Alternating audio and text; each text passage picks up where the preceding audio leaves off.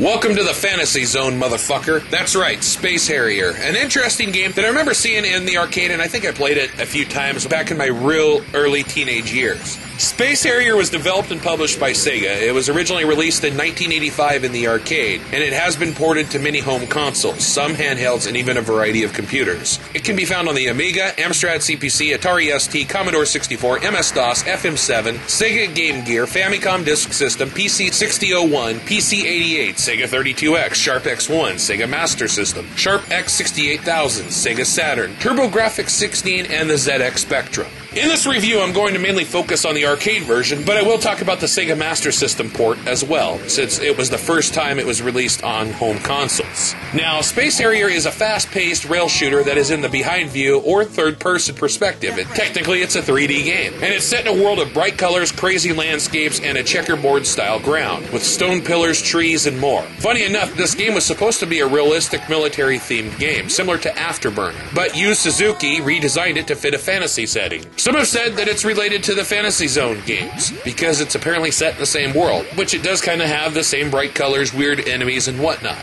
Except this game has a lot more detail to it, I think. Now, you play as Harrier, and you must navigate through 18 stages with a laser cannon and a jetpack, flying around blasting enemies away and bosses. Of course, these enemies range from a nice variety of creatures. There are prehistoric animals, Chinese dragons, flying robots, airborne objects, alien pods, and more. 15 of the 18 stages have a boss at the end that must be wiped out to move on to the next stage. The final stage is a rush of the past 7 bosses you encounter, and there's 2 other levels that are bonuses, and you must smash through the landscape obstacles to collect points.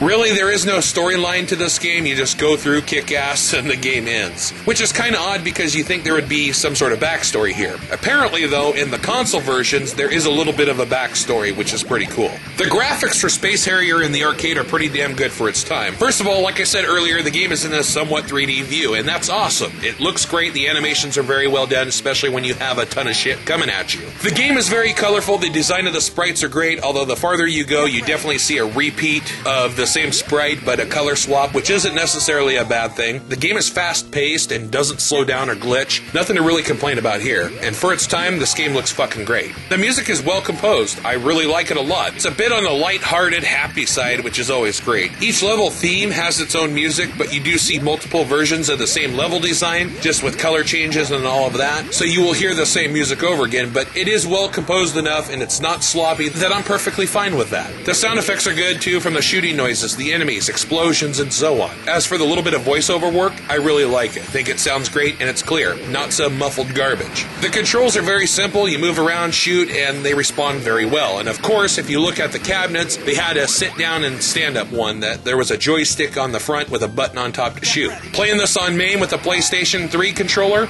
I think it responds quite well. Granted, it's not the exact same thing, but it's pretty damn close.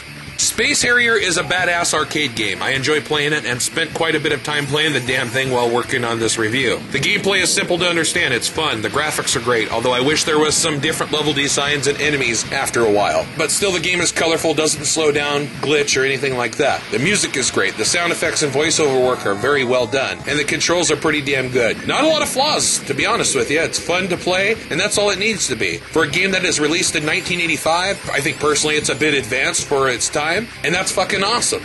Now let's talk about the Sega Master System port of Space Harrier, which was also developed and published by Sega, and it was released a year later in 1986, and in some places 1987. The game is pretty much the same, so other than there's a little bit of a backstory, but I'm not going to go through that, and there's a few slight changes here and there, but it doesn't affect the game overall, and doesn't really change anything that is important about the game. It stays pretty much the same. So I'm going to focus on the graphics, music, sound effects, and of course the controls. As you can see, the Sega Master System port is very heavy on limitations, and there's nothing wrong with that. Now, of course, this is an 8-bit console. Personally, I think the game is a little bit much for the console, which is funny because an 8-bit game like this worked very well later on with 3D Battles of World Runner on the NES. The sprites do look nice, and it is colorful, and all 18 stages are here, but the backdrops that were in the arcade version are not there. And obviously, the game runs a lot slower. and it also seems like it flickers a lot. Is this horrible? No, but it could be a lot better than this. The music is actually enjoyable, even if it's an 8-bit version of the arcade music. I like it. Granted, it's not the best 8-bit music I've ever heard, but it sounds great. The sound effects are not half bad, and the voiceover work,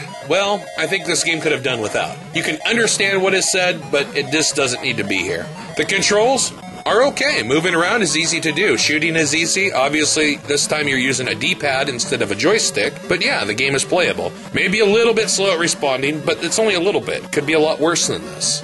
Overall, the Sega Master System port of Space Harrier is okay. The gameplay is obviously the same for the most part. The graphics are not bad, but could have been better, I think, even for the Sega Master System. I think there's a bit too much going on for it, and with the limitations, it really runs a bit rough. The music is great, the sound effects are nice, and the controls are not bad. Personally, I have no problem playing this, and I'm sure a lot of people in the mid to late 80s that enjoyed the arcade version had no problem playing this back then. Granted, it does look a little rough, but it's not unplayable.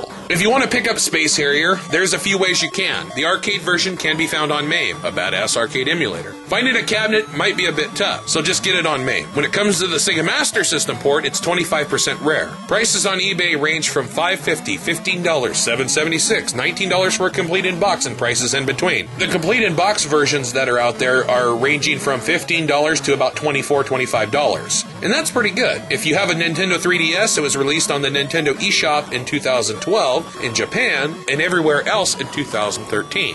When it comes to sequels, there's Space Harrier 2, Space Harrier 3D on the Sega Master System, Space Harrier on the Sega Saturn, Planet Harrier, and a 3D remake on the PlayStation 2 that is part of the Sega Ages 2500 series. And then there's a compilation on the PlayStation 2 that features almost the whole series, which is also part of the Sega Ages 2500 series. Now, there was actually a crossover game between Fantasy Zone and Space Harrier. And it was developed in 1991 by NEC Avenue. It features Opa Opa from Fantasy Zone, has 9 levels, and combines gameplay elements from both franchises. There's actually a bootlegged version out there, and there's ISOs of it out there that you can download for your TurboGrafx CD or PC Engine CD emulator. At a later time, I will definitely have to talk about that game and check it out. I hope you enjoyed this review of Space Harrier on the arcade and Sega Master System. Thanks for watching.